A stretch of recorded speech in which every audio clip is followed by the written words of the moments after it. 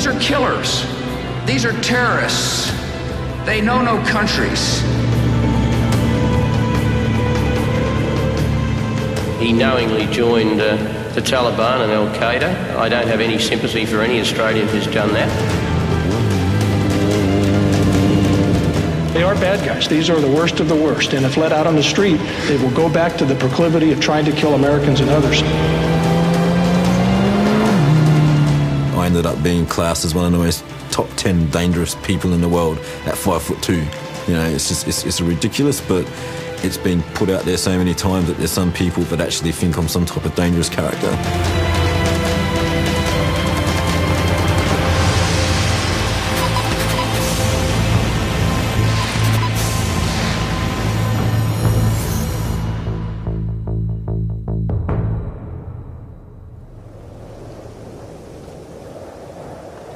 It's early December 2001, 3 months after the 9/11 terror attacks on America.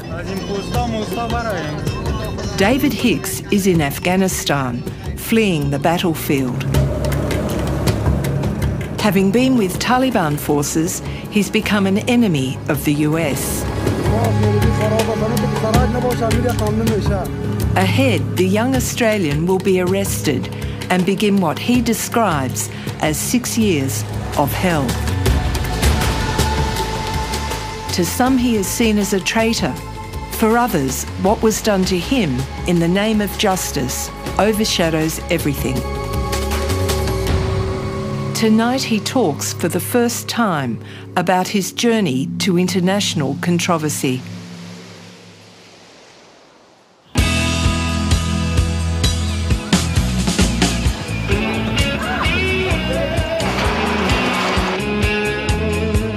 David Hicks was brought up here in the northern suburbs of Adelaide, a tough part of town that turned out factory workers and hard rock bands. Their most famous son, the blue-collar hero Jimmy Barnes. Is this the way it's gonna be forever now? It was an unlikely springboard for a life that would end up occupying the minds of a Prime Minister and a President. As a child, David was more into the nature side of things. He was just a normal kid at that point in time growing up. He's always been a creative writer. He wrote a story in the primary school days, plenty of characters. As far as military sides go, no, he was never interested in guns or anything like that. I was brought up without a religion. My family, we never went to church. Even Christmas and Easter wasn't really a big event to be celebrated in our home. By the time he was 9, David Hicks's parents separated, crushing his sense of belonging. At times I was a boastful young man and exaggerate and get into city trouble. So this stems back to something in my childhood where I'm jumping up and down, yelling out me to my mother and father, my father's new family. He married into his new wife had 2 sons, and everything was about everyone except me. So back then there was exaggeration in trying to get attention. The trouble at home led to trouble at school. He was put into a class for boys at risk, but left at 14, failing to complete Year 9. When David was a teenager, those drugs were very heavily in use. He did get caught up in that situation. He tried all that, so it was difficult for us as well. David was virtually living off the streets and all this sort of thing, and you didn't know where he was. Yeah, it was pretty worrying.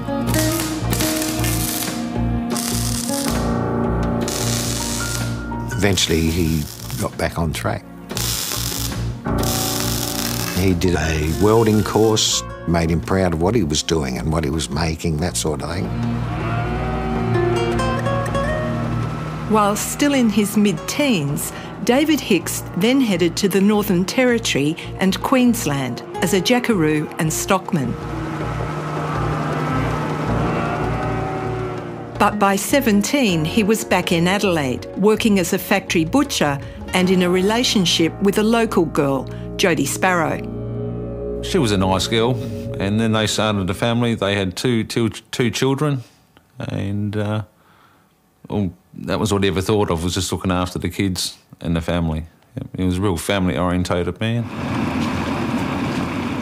His friend Carl Cripps recalls that David Hicks was devastated when the relationship with Jodie fell apart. I think over a period of time, Jodie just grew away from David. He was pretty sad about it all because he'd get separated from his children, which he loved dearly. He'd have a bit of a cry from time to time. Yeah, pulled him apart. So I was feeling a bit lost and trying to find my place in the world, and then thankfully I found a job in Japan. So I travelled to Japan where I pre-trained racehorses.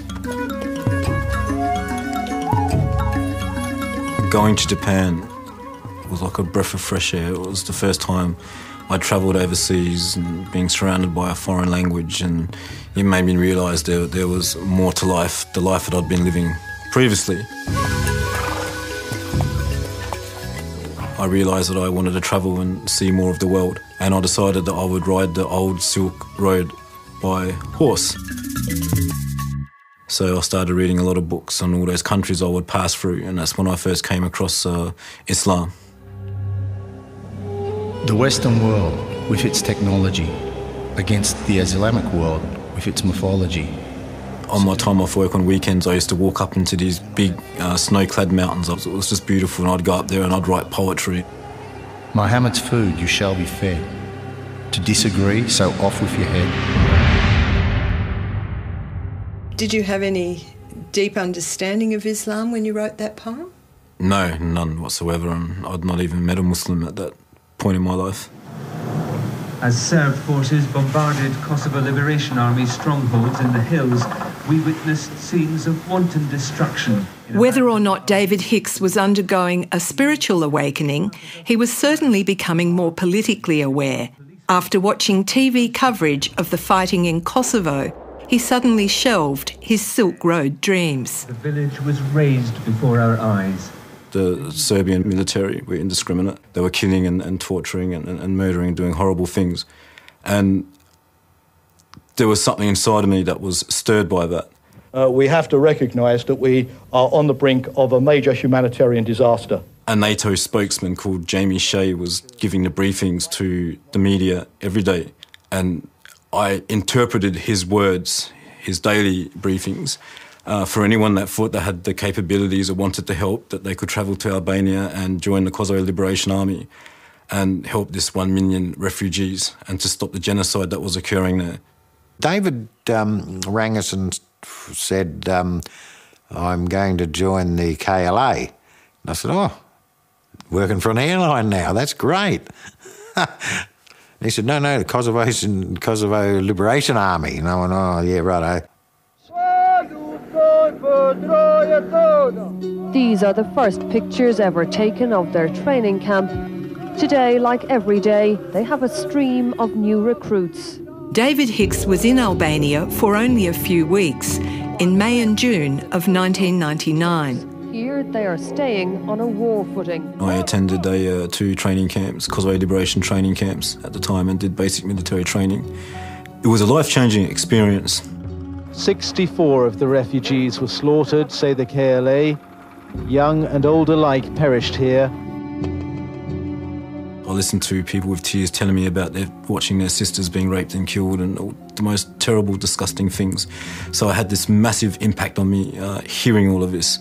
And I just felt this emotional attachment to the people and to what they were suffering and what they were going through. And, you know, I so much wanted to help.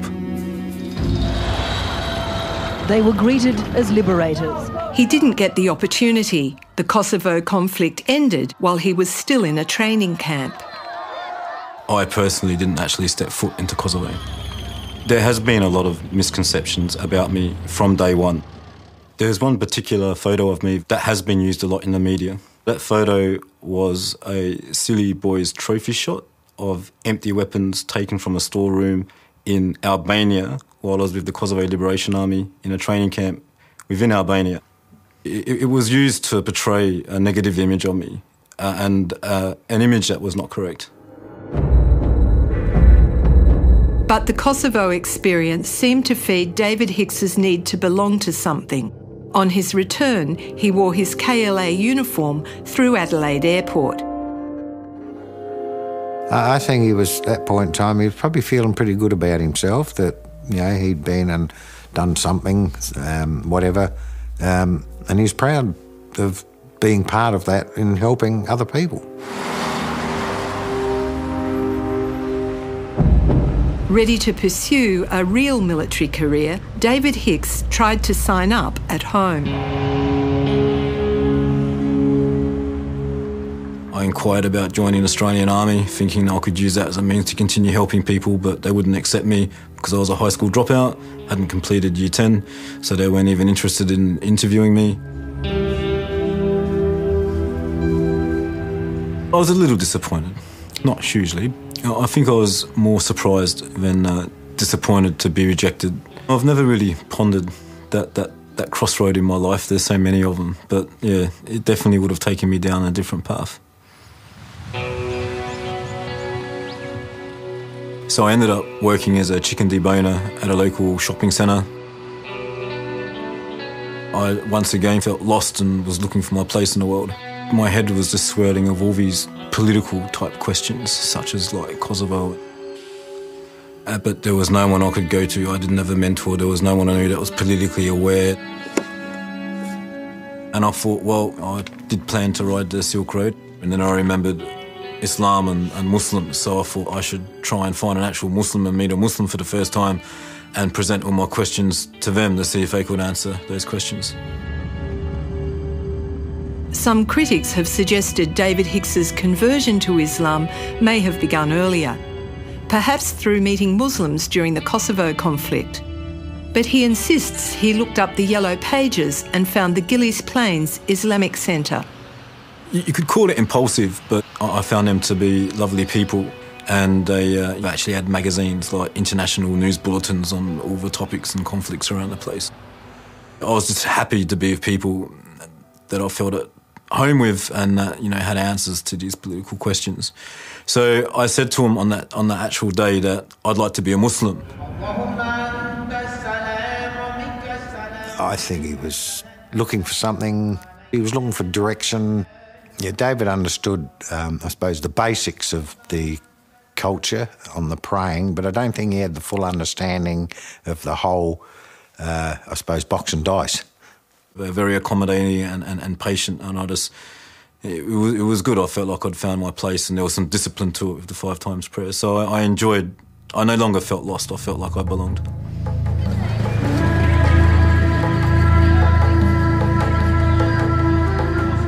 Three months later, aged 24 and now known as Muhammad Dawood, David Hicks set out for Pakistan to immerse himself in Islamic culture. It was November 1999. Based at a missionary madrasa near Lahore, the new convert travelled to various parts of the country, encouraging others to attend a mosque and pray. He wrote to his family enthusiastically. My time in Pakistan so far has been unbelievable. I've learned so much. My best adventure yet, action-packed. But what I'm doing now is of the most importance, a major obligation to Islam, knowledge. I placed myself in an environment where there were many views. Some were sort of extreme views. So I wish I had have done things differently. It was in Abbottabad that 2 men in military uniforms introduced David Hicks to what would become his next political cause. They introduced themselves as Lashkar-e-Taiba, and they were involved in a freedom struggle in Indian-controlled parts of Kashmir, and it reminded me of Kosovo.